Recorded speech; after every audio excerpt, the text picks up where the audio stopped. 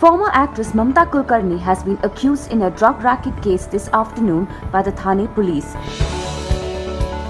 The actress is suspected to have been an accomplice to her husband Vicky Goswami in a 2,000 crore drug racket. Paramveer Singh of Thane Police stated in a press conference this afternoon that they will send a request to Interpol for a red corner notice against Mamta. He also added that the police is currently verifying her bank accounts and investments. 10 people have already been arrested in connection with the case. The drug racket first came to light when Thane Police arrested a Nigerian man in a drug case on April 18th. For more on Bollywood, like, share and subscribe.